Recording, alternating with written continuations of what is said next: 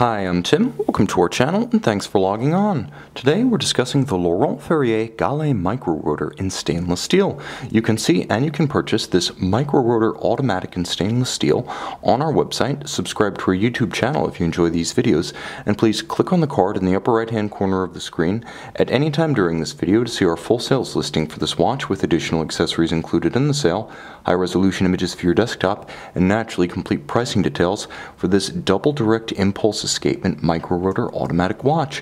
Now, the Galet Micro-Rotor, released in 2011, was the second product family under the newly minted brand Laurent Ferrier. However, the brand namesake, a longtime master watchmaker and complication specialist for Patek Philippe, has a history dating back almost half a century. A master of his trade and local to Geneva, he struck out on his own with his son and a few business partners, releasing their first watch in 2010. Well, this sequel to the Tourbillon represents perhaps the most artisanally exquisite and intellectually satisfying watch in the range. Now, simple on the top, complicated when you flip it over, this is a watch that gratifies on every level, including ergonomics. As you can see, the watch is 40 millimeters, which is a contemporary men's watch size without being undersized or oversized. Now, the watch is 11.4 millimeters thick, but with such a generously rounded dome-style case flank and bezel that it will slide underneath any dress cuff. And from lug to lug, the watch has a compact 46.9 millimeter span horizontally across the wrist, such that I believe you could wear this watch on a wrist as compact as 13.5 centimeters in circumference, with a handsome proportion and physical security. Now, you can see that the watch has a wonderful ergonomic shape to it as the lugs drape themselves over the edge of the wrist. So even if your wrist is very small, the lugs bend around your wrist rather than flaring out stridently beyond it. Now, the strap, in addition to the fact that you can simply pull it straight down, it's not constrained in its motion, is buttery smooth, an incredible grade of leather used here. Not only incredibly soft, but incredibly handsome, with a rich natural grain on the top. It is a black monotone stitch. It has a sheer side, so it's got a straight squared off drop off from the top on the underside. Again, more calfskin. Very, very, very smooth, very comfortable, very well chosen. And the pin buckle, though a simple component, is Laurent Ferrier branded and slightly stylized in the undulating fluid form that is endemic to the model line. I should say really the entire range and no one model line. All of the Laurent Ferrier cases and buckles are gorgeous. Now you can see it's all in high polish, and if you saw the Urwerk Laurent Ferrier only watch from 2017, you understand the essential Laurent Ferrier design ethic. Essentially, other than the junction between caseband, bezel, and caseback, avoid straight lines. And you can see that watch lives the mantra right in my hand. Almost like a piece of drawn molten metal flash frozen in place, it has a fluid form to it and many sensuous compound curves. The dial is simple but thoughtfully executed, and it achieves the primary purpose of a timepiece. It is extremely easy to read and tell time. Now, outboard you can see a dimple-style minutes track with long, drawn, and pointed white indices raised above the dial, and it's almost like an explosion in reverse, as though the cannon pinion at center had a magnetic or gravitational quality and it was drawing out these individual, almost icicles of white material. It really feels as if there's an action, a dynamism, a pull towards the center of the dial.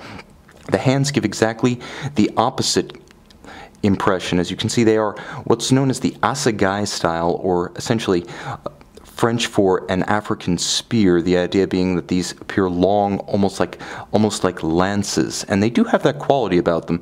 The other fortunate property of them is that they are properly long, and if I pull the crown out and I draw the minute hand around the dial, you can see how it extends to the very cusp of the dimple style minute track, and the hour hand just barely clears the indices themselves.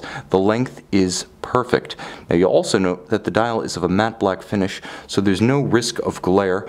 The countersunk sub-seconds does have a slight guilloche pattern to it, so rather more dynamic in the light. You can see it's in high contrast to the matte center dial. Without having a different coloration, you have contrast while maintaining the black monotone base. Now turn the watch over, and you could argue that this might be the timepiece's most attractive facet.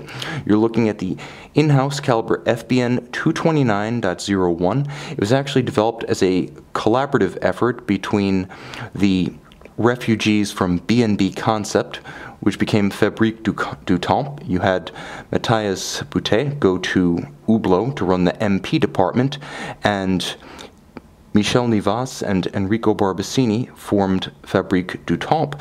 So they helped with the computer work, the CAD-CAM modeling of the movement. Laurent Ferrier handled the final execution, including finishing and regulation.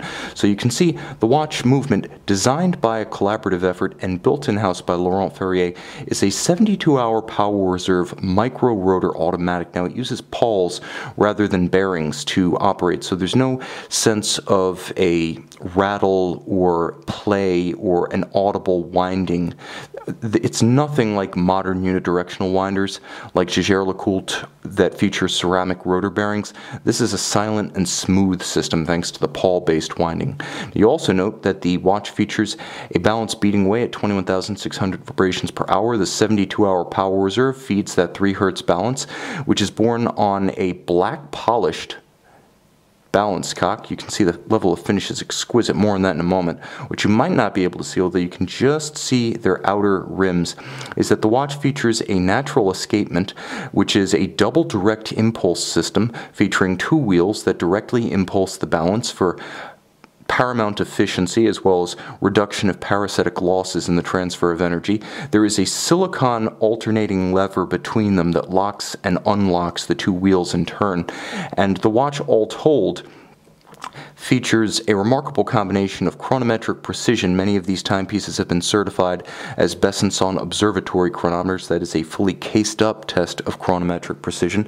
And also artisanal virtuosity in the finishing, as the 35 jewel entirely hand finished caliber is also a feast for the eyes, not simply the intellect. Now, the watch does not feature hacking, which might be the only refinement it lacks, but in every other respect it is an exceptional piece. Now first, it's adjusted in 6 positions, which you never see. Chronometer standard is 5 positions, and I've been told by many master watchmakers that for political reasons, most brands adjust to 5 positions. They zero out all of the error and deviation in those 5 positions, and they crown all the error into the 6th position that is not measured.